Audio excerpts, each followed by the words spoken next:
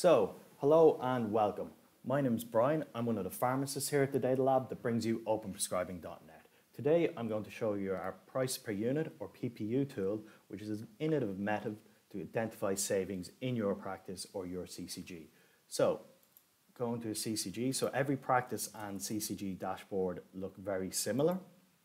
So coming to Camden CCG, we can see standard measures at the top. Scrolling down to the middle of the page, savings of individual preparations. This is our PPU tool and can be found on every CCG and practice homepage. So in Camden, in the last month, our PPU tool has estimated savings of £37,000 for Camden. I say estimates. We have published our full methodology of how we developed the tool and our estimations, and we estimate that £410 million could be saved across the NHS in 12 months through the use of our tool. We know this is theoretical. We've also evaluated the impact of the tool in action in local CCGs and practices. In the first 4 months since the launch of our tool, we estimated that the savings made by people using the tool of £243,000 at a practice level and nearly £1.5 million at CCG level.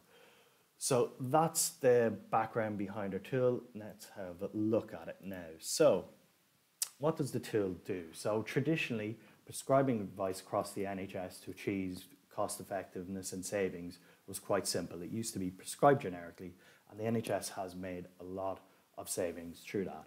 We now know nowadays that prescribing advice is much more complex. So what our tool does, it looks at every single prescription dispense at a chemical substance level, and it works out if you prescribed it slightly differently, but the patient would still get the same chemical and same dose, could you achieve savings? At the top of the page, we have the methodology, a brief introduction to our methodology, and we also have a full frequently asked questions list, which talks about this in a lot more detail and gives a lot of the caveats and nuances around commonly appearing preparations in the tool. So let's have a look at a couple of examples for Camden CCG.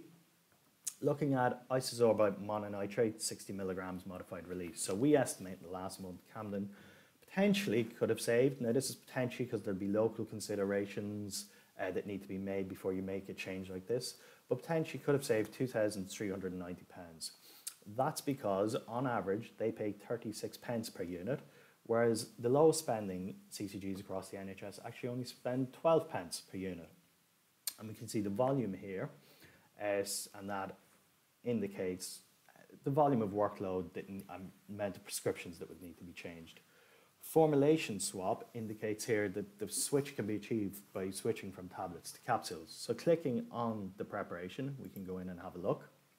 So let's look at just Camden CCG for the minute. So on the left-hand side, we have the preparations of how they're prescribed on prescriptions the community pharmacies dispense right now. And at the bottom, we have the price per unit. So in Camden, they prescribe a lot of 60 milligrams modified release tablets, and they pay 38 pence for that preparation, the way it's written. Actually, if they had done it as capsules, and you can see here they have prescribed a lot of capsules, they only pay 32p per capsule. So if in Camden they could have prescribed capsules instead of tablets, which may or may not be acceptable to patients, they could have made this saving. You'll also see on the left-hand side there's some other preparations here. These are what's called branded generics. Now, we know there's some debate across the NHS about whether these are a good thing or a bad thing. We make no comment on it. But what we do is we present this information so potentially people can make the decision locally if they want to use branded generics or not. We can see across the NHS in England, so we can see where it's prescribed generically here, both tablets and capsules, but we can also see quite a high use of branded generics across the NHS, and people are achieving savings. For a CCG, on the bottom, you can see the particular practices where you could focus your work because there might be more impact there. So that's an example of medication. We also have devices because they're sometimes written on prescription in England. So a good example is glucose blood testing reagents, which are commonly known as test strips, and these are what people who have diabetes use to monitor the condition. They take a little sample of blood, put it on the test strip, which goes into a machine, which gives them a value. So in Camden, we estimate potential savings of £4,600 because on average they pay 25 pence per test strip, whereas the lowest spending CCGs actually only spend 23 pence per test strip. And you can see quite a large volume here of test strips used every month. So going into the presentation again, so we can see in Camden, price per unit, they actually use a lot of test strips which are low price per unit, but they're also using a high amount of test strips with a high price per unit.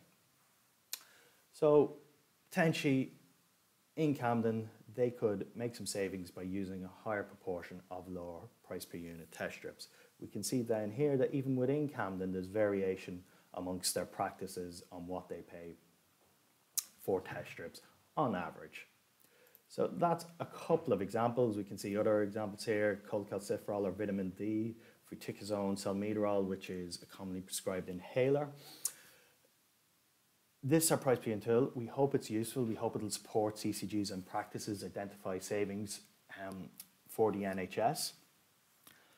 Please, if you like the tool or have any suggestions, please get in touch with us. Or if indeed you spot anything weird or unusual in the examples that are shown to you, because it will be different for every CCG and practice in the country, please do get in touch with us at feedback@openprescribing.net. That's feedback@openprescribing.net.